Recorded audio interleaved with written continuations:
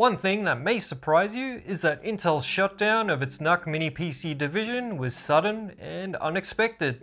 The NUC team was already working on the next NUC mini PC before the doors were permanently shut. And almost exactly 1 year later from the closure, I managed to find out what really happened at Computex. But that's a story for another day. So, ASUS took over Intel's NUC business, rebranded it, and here we have the actual final Intel designed effort codenamed Revel Canyon, aka ASUS NUC 14 Pro. Oh, and this one's got a plus at the end of it. At least it doesn't have AI. No, it has AI too. Look what you've done, Jensen. Anyway, if you were looking for a more substantial redesign of the classic 4x4-inch box, like I'd been pushing for the last couple of years, you're going to be happy, as here it is. So what's different over the previous generation? Quite a lot actually. We'll go over it right after this message. Have you lost a product key on your PC? ASUS Key Finder can recover and back up all product keys on your system. With this app, you can display product keys of Windows, Office, Adobe products, and more. You can also find Wi-Fi codes, browser accounts, and passwords. Try it for free with a link in the video description.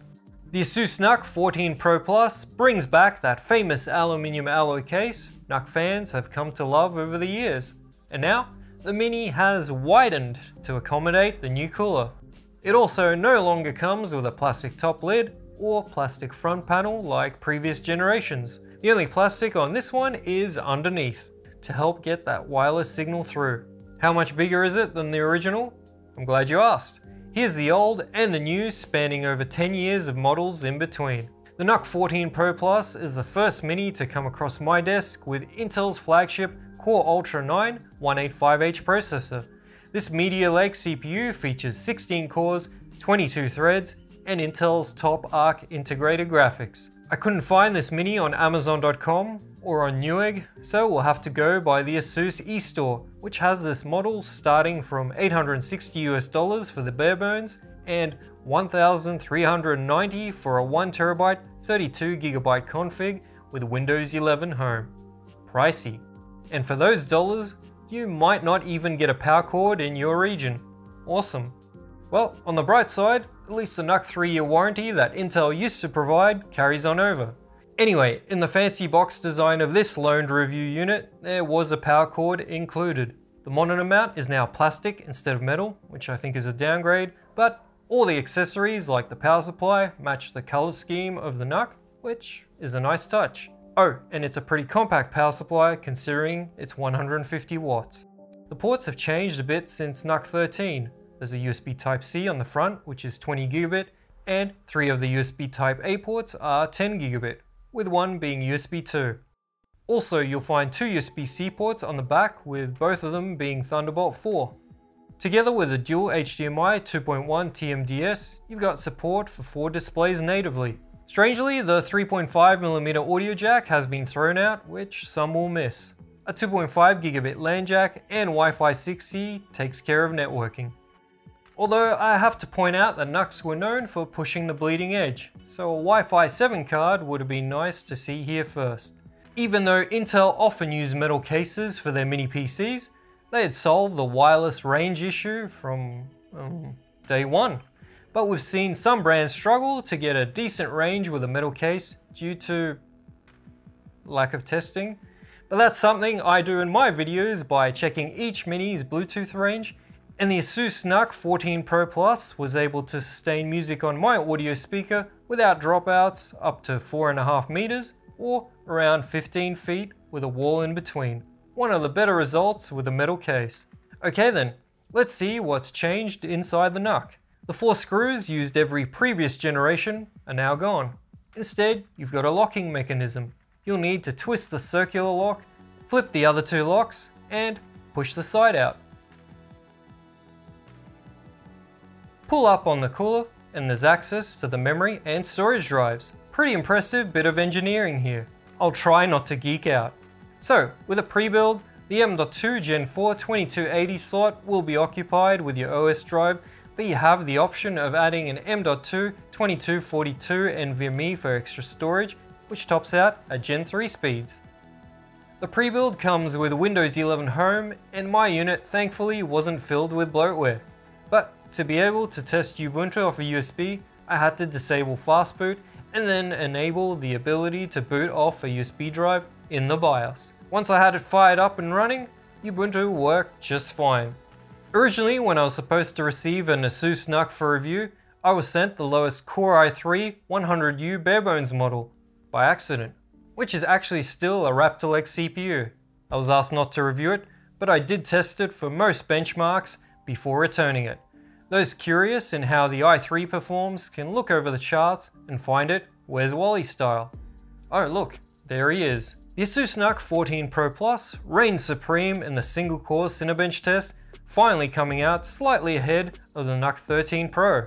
There's an optional performance fan profile in the BIOS that consistently showed positive results, so I'm adding it as a second score for those who don't care about fan noise. Yep, all 5 of you. Relax, the 5 of you don't need to get upset. The increased fan profile yields under 2%, so it's nothing to get giggity over. Whoa, look at that. In multi-core, we have a new wiener. It's over 19,000. Again, increasing the fan profile saw a slight consistent improvement. Yep, the scores here are an average of multiple runs. Geekbench disagrees on the single core performance crown for the NUC 14 Pro Plus, but does agree on multi-core, and the difference between the fan profiles isn't worth mentioning. The king of H.264 video encoding has been crowned.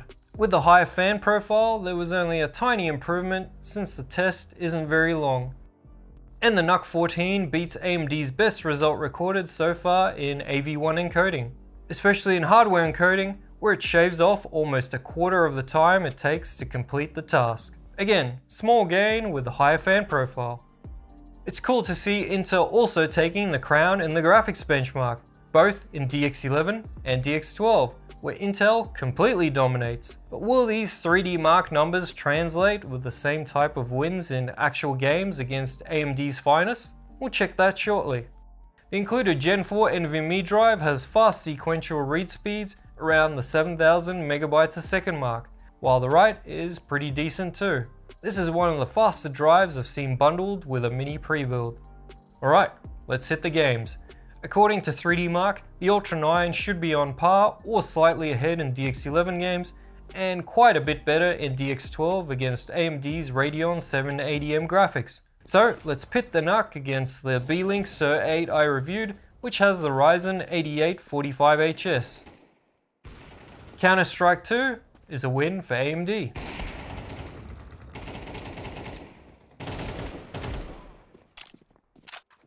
And another in League of Legends.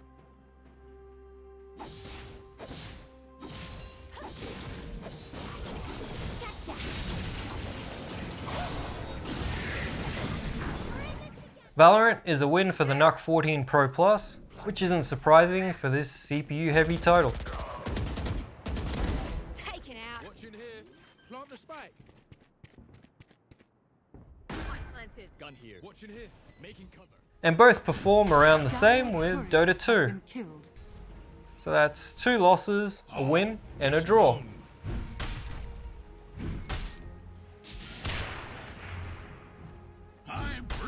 But I prefer exact side-by-side comparisons. So let's try some DirectX 12 games, which 3D Mark TimeSpy showed favoring Intel Arc. All tests are done with no upscaling or frame generation, just native rendering for the most accurate result. Well, so much for the benchmark win. It's the opposite here. Intel's Arc graphics can't compete with AMD's best.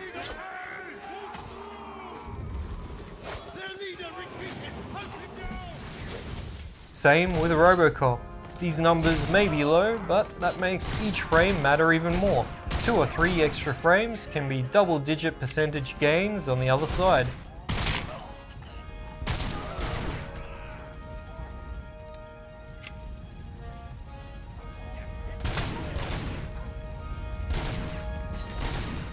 And again, the same with Hellblade 2.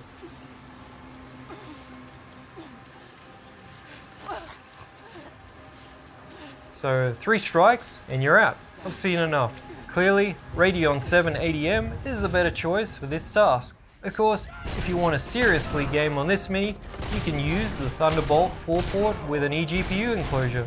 Here, I'm testing my Razer Core X with an RTX 3070 to play at higher detail and resolutions.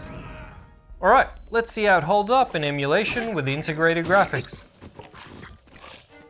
The NUC 14 gets a win with this Wii U emulation test, and with the PS3 test, they're about the same. So, not a bad result. Race complete. Right, I'm doing this next test just to go through the motions. There's no chance the Ultra 9 won't handle my 4K video project when a low-powered i7 1255U has managed to do it just fine as well. The NUC 14 Pro Plus has plenty of grunt for 4K video editing, but you know what? An inbuilt SD card reader would have been nice. If you've owned a NUC from a recent generation, you'll recognize this BIOS screen. There are some features in the Advanced tab, then onboard devices that might be of interest. Otherwise, the majority of settings are found in Power, Performance and Cooling, where you can set the fan mode from the presets or customize various settings as you like, including power limits, fan profiles, and a whole heap of other settings such as auto power on and wake on LAN.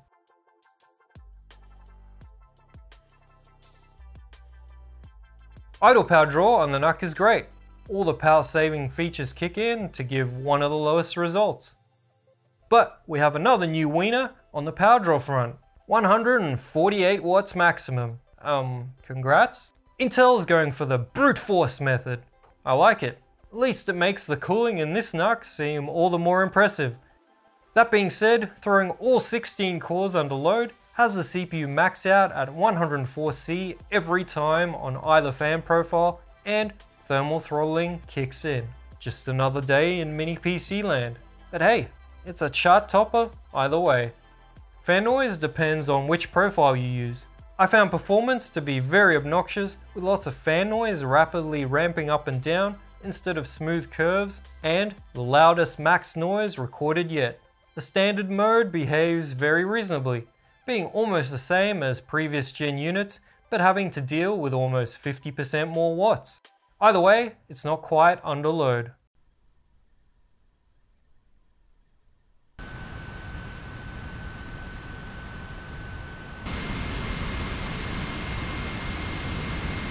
Intel's NUC was the OG for cooling M.2 drives, and this latest edition also has no problem keeping it cool. Alright, so it's about time to wrap this one up. The ASUS NUC 14 Pro Plus tops the performance charts in nearly everything thanks to the Core Ultra 9, and the new larger redesign helps this power-hungry chip to work properly.